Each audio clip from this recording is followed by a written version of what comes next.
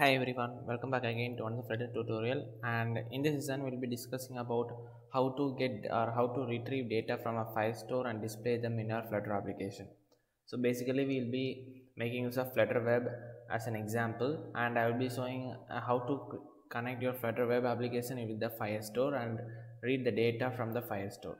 So we have a list of two documents in the Firestore that contains the name, another subtitle as department, and the roll number. So these are the data which we get from the Firestore, and with the help of the Flutter Web we'll be just making a connection with the Flutter Web application and the Firestore and retrieve this data and store and just display them the UI. Okay, so let's get started with the coding part. So this is our Firebase console, and in the Firebase console you can just create a Firestore database by going into this Firestore database, and inside that you can just start creating collections. So a collection is nothing but a set of documents. So a collection contains documents. Here in our case we have two documents over here, and each document can contain multiple number of fields. Okay, and document can also have collections, so it might loop around in a multiple ways. So our database is very simple, like we have a simple collection with the name students, and we have two documents, that is you can just have them as two students. So the first student will be having the fields as the department, the name, and the roll number, and the next student document will be having the same set of fields, but they will be different values. Okay, so this is what our Firebase Firestore will be having. So this is the data in our Firestore. So let us get into how to connect this Firestore with our Flutter Web application. Okay, first we just need to add to package in our package. The packages are Cloud Firestore and Firebase Core. So just add these two packages and also check for the latest version. So after adding this package, let's move on to the main.dat file, and inside this main.dat file you just need to add these two lines, which is ensure initialize and initialize Firebase. So after adding these two set of lines in your main.dat file, we can just move on to the creation of UI building. So first let me just explain you, and also before that you just inside the if it is a Flutter Web application, you just need to modify your index.html file, and you just need to provide the Firebase credentials. So just add these two script tags, and you can also add multiple number of Firebase services. Depending on that you can just extend them, and you just need to add the Firebase credentials over here. And after adding this, you can just close the index.html file. Now our Flutter Web application is ready to connect with the Firebase. Now let's get started with the logic part.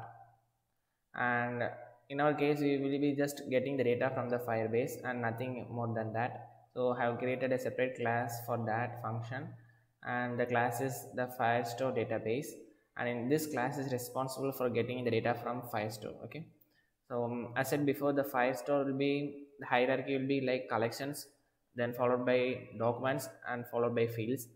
And for accessing the collection you just need to create a collection reference and pass in the collection name. In our case it is students, and after creating a collection reference, this is the function which is responsible for getting the data from the Firebase, which is get data. So this function will be returning the set of objects that we have retrieved from the Firestore, and let me explain them.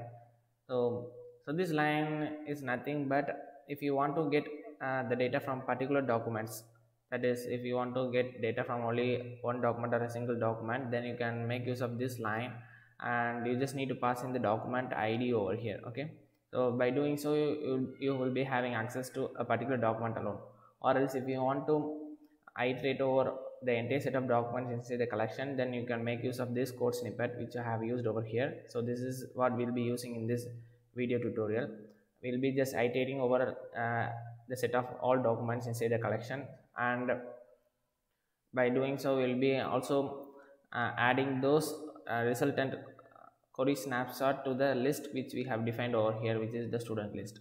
So we'll be appending we'll be adding each set of values into the student list, and we'll be returning that student list as a result of this get data function call. Okay, So we just made a exception handling try catch, and if it is an exception, then we'll be just printing and return null. Okay, so this is the basic or the core logic for getting the data from the Firebase. Okay, so now let's move on to the UI part of how to develop this list view and how to grab that data from this student list and display in the UI. Okay,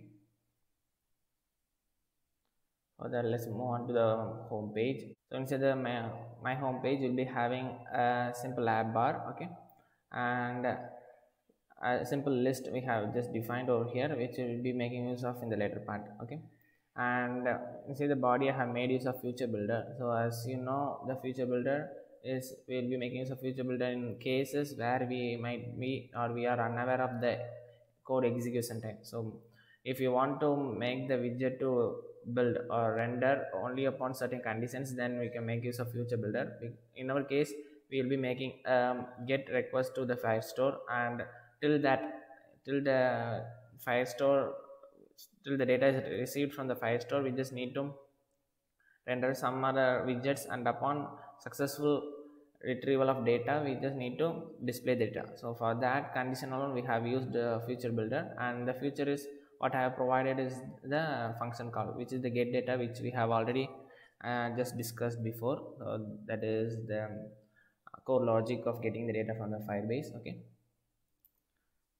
and we have just separated them into two conditions. That is, we just made a two conditional statement. That is, if the snapshot has error, that is if there is some error in connectivity or something else, then we'll be just simply returning a text stating something went wrong.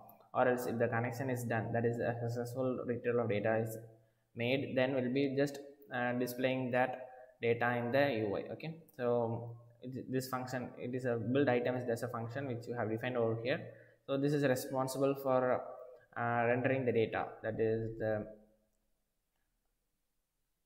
student name, roll number, ID, etc. Okay, so if the success is a connection is done and if it is success one, then we will be just rendering them in the UI. If if none of the conditions get satisfied, then in that case we will be just returning a circular progress indicator. Okay, hope you just understand why we used future builder. Okay, so that's it guys. It's a very simple one, that is getting data from the Firebase and connecting with the Flutter Web application. Okay, hope you guys enjoyed this video. If you do so, consider subscribing, and I will see you in the next one. Bye.